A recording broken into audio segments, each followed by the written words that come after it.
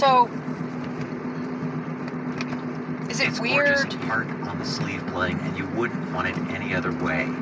When it comes to the romance from the movie The Gadfly, film score by Dmitri Shostakovich. Is it weird?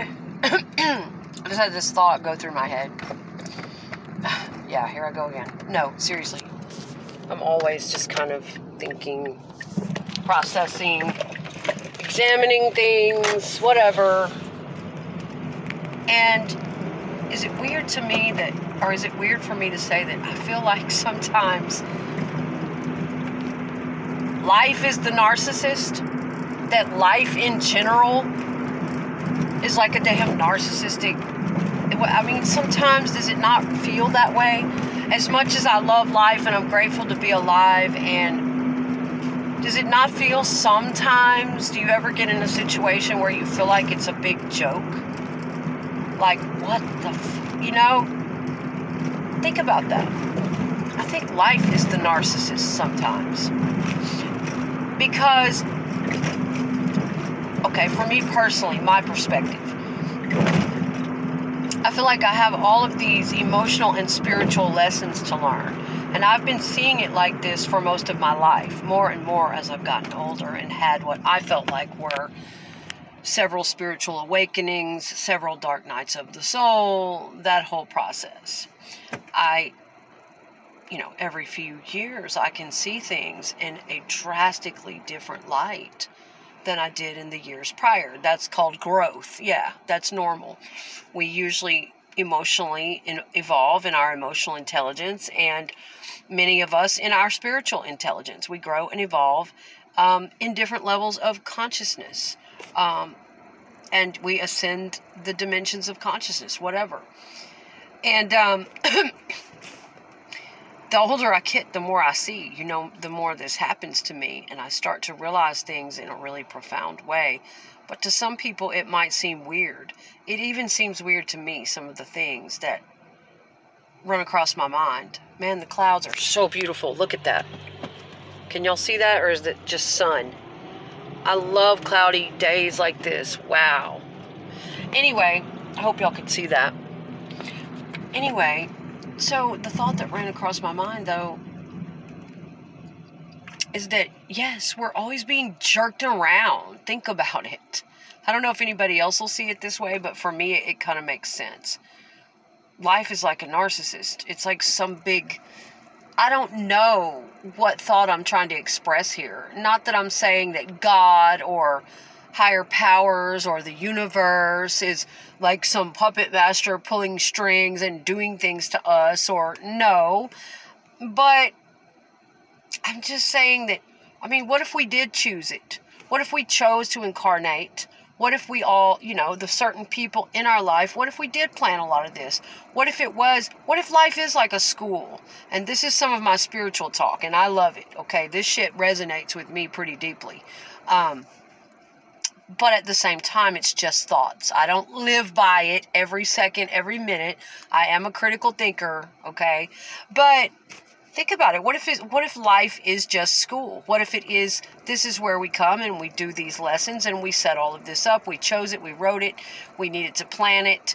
There are certain hard things we needed to go through. I think about that a lot, And I think to myself, Jesus, if I wrote some of this shit, what a cruel joke that I played on myself or wrote for myself a great deal of the time. Damn. But there's just a lot of different thoughts and theories, and I like to examine things like that. It doesn't mean that that's exactly what I believe to the letter, but I got to thinking about it. Life, what a fucking narcissist you are. It jerks us around to a degree. It's like, okay, energy, for instance. Until you get this particular lesson mastered, and you get above that level of energy, not while you're faking it, not while you're just telling yourself, I got this, I feel better now, but when it really resonates with you, and you are living your life according to being in that energy of, I feel better now. Not just pretending you feel better now and moping along your day and faking it. Each time you master a new lesson, whatever that lesson is in your life, then all of a sudden, life gives you what you wanted way before you ever mastered that lesson. And you're like, well, now I don't want it. I wanted it then. Why did you take it from me then? You took it from me then, and it wasn't until, oh, okay. It wasn't until I got here. Now here it comes again. That very thing that I wanted so badly before, when I was on this other level of consciousness and in this other energy. And boy, it would have been so good if I could have had it then. I just was obsessed with it, and I just knew I had to have it, and it nearly killed me getting over it. And then you get to another level of consciousness, and it's available to you. But then what? You know, I think about things like this. This just ran across my mind, and I see things like this happening. And sometimes it does feel like life is jerking our fucking chain, doesn't it? Like, what? Are you kidding me? Are you kidding me? This is my worst nightmare. You're kidding me. I have to walk through this. This is really happening to me. Oh my God, you know, these are some of the things I never in a million years wanted to have to go through. These are some of the specific things I wanted to avoid. Oh my God. Okay, I got to walk right through this. I have to do this. That kind of thing happens, and I could give you some more specific examples of things that I've seen and things that have happened to me that make me think this way, but I've got to go in here and pick up an order. But I'll do a part 2 to this and get more into this because it's interesting to me. I don't know if anybody else, you know, sees things like this or thinks like this, but yeah, it does. Sometimes it does feel like life is a fucking narcissist just jerking our chain. Like, oh, well, you know, you can have this, but only if you do this, this, and this. And then, you know, once you do all of that work, or it seems to pull things away from us, and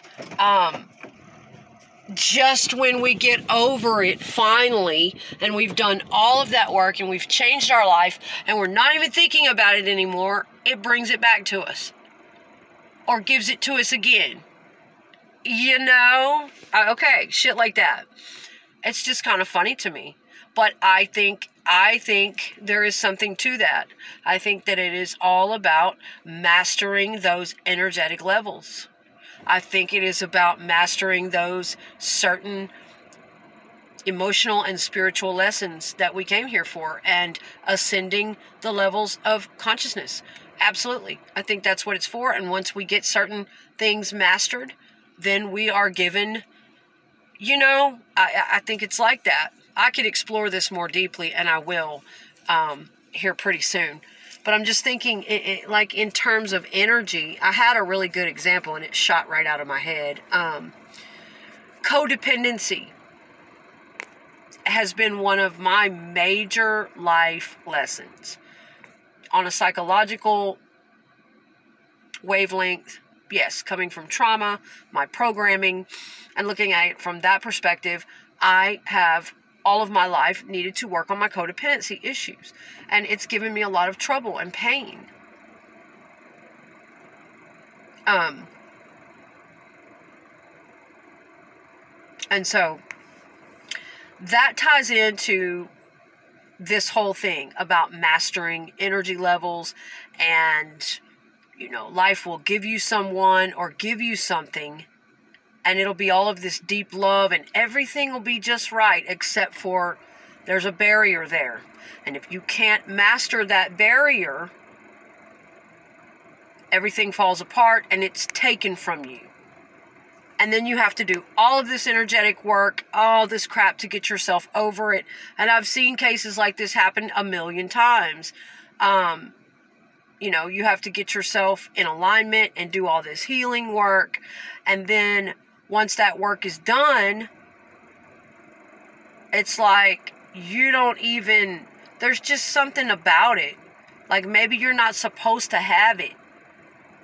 exactly what you want at certain times in that desperate energy. I've thought about this very deeply. Like, why is it on so many occasions that we are not getting what we want when we want it? Like when we're in the mood, or when we're so in love, or when we're so hurt, and these things don't show up, they flee from us. This energy, it's all about energy, I think, a lot of it.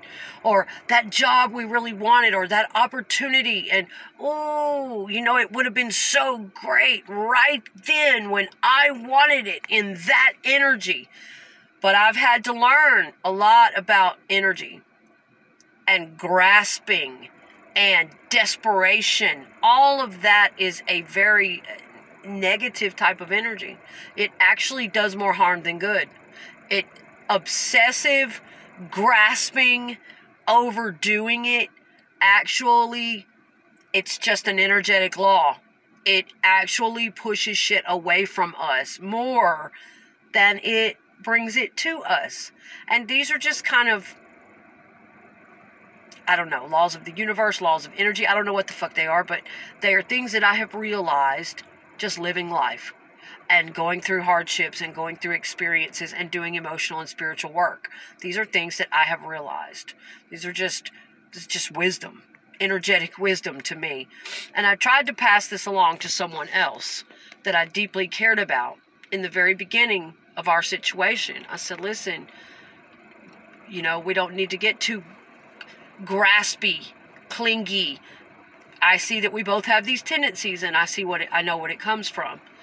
Although that may look like hot shit to people on the surface, obsession and I'll die without you and oh my God, possession and clingy. I went through all of that for years and years and years. And a great deal of that had to do with childhood trauma. If you really knew what was behind that obsessive man or that obsessive woman, if you really knew what was behind all of that control and jealousy and I just have to be with you, I'm so lonely, and if you knew really what was behind all of that, if you could strip that mask away, you would see a very wounded little child. You would see a child who has been abused, beaten, hurt, ridiculed, shamed, abandoned, crying out for their parents, the parents making them feel less than or not important, or even sexual trauma. You would see a lot behind people who have a lot of these issues, okay? Not always, but you get what I'm saying. And so, yes, I've intellectually understood stuff like this for years. Now, have I always emotionally been able to stick to it and follow through with it? No, because I have my own trauma. I have my own demons and shit. I cannot always stick to it. I relapse. I fall back into things and situations that have to play out like any other human. But intellectually, I've always been aware of this type of thing. The more you grasp, cling, desperate, own, control, any of those, that is a very powerful energy, and it will repel. It will run away what you are trying to have close to you. And it's not an intellectual thing. It's not that they're going, oh, well, you're doing this, so bye. I'm going to run from you. No. It's beyond all that. It's just the fucking law. It's just an energetic law that you, and I was always trying to get this through to somebody that I loved so much and wanted him to know that it's not me. I don't make this shit up. It's not me doing it. It's just, it is what it is. So just don't do it. Please just work on yourself. Get control of some of that. Because while you, in an immature mentality, you may think that's all fun and hot and yada, yada, yada. It's not. It's not, and it's going to fuck up all of your relationships. It's going to fuck up everything that you really want to be close to you, that you want to attract to you. It is going to push it all farther away just because you're in that energy field. That's it. Not because you decide. It has nothing to do with, oh, well, I'll outsmart it. I'll trick it. I'll pretend like I don't want it. I'll pretend. You can't fucking outsmart energy. tried to tell you that. You can't, and I try to tell myself this shit too. I know. You can't outsmart energy. And I know to some people this will sound flaky as fuck, but it is what it is. Like, think about it. Pay attention to shit like this and you'll see. But yeah, no, you cannot outsmart energy. You're not going to manipulate it. You have to do the work. That's the only time it's going to let up on you. Until then, it's like some of us are on that course, man. You will be life's bitch. And it will kick your fucking ass. I'm just saying. It is what it is, you know? And yes, sometimes life does seem like some narcissistic jerk. Like, what? I did all this work just to overcome. Yeah, like my last relationship, for instance. Like, a lot of times I can see things in different dimensions at once. And it can be maddening. Like, okay, I'm on this dimension, and here's how we all interact here, and this is what things have to look like here, and how they go down. But on a much higher level, in a higher dimension of consciousness, oh, it's for this purpose, and this needs to be learned, and this energy needs to be mastered in order for it to resolve itself here, and look a certain way here. Oh yeah, I see things in a lot of different dimensions at once, all playing out together. And it can drive you mad once you start waking up to the fact that we are multidimensional. Yeah, you really have to hold on to yourself when that starts happening. That's been happening to me more and more in the last year or two. But for instance, getting into that last relationship, not that I don't believe that we were connected strongly. I loved that person genuinely. And I do believe that he loved me too. Now, the fact that we had all these different energetic barriers and traumas and wounds and all kinds of shit going on, addictions, that was in our way. But there was love. There was love between us. But what that relationship actually ended up doing on a different level, which I didn't want to see it. I didn't want to admit it. I didn't want it to be that. I just wanted what I wanted. I wanted my relationship to work. But on a much higher level, that relationship came, and it was giving me the opportunity to break my codependency curse. To once and for all, it was like the absolute full circle to the whole chapter. From birth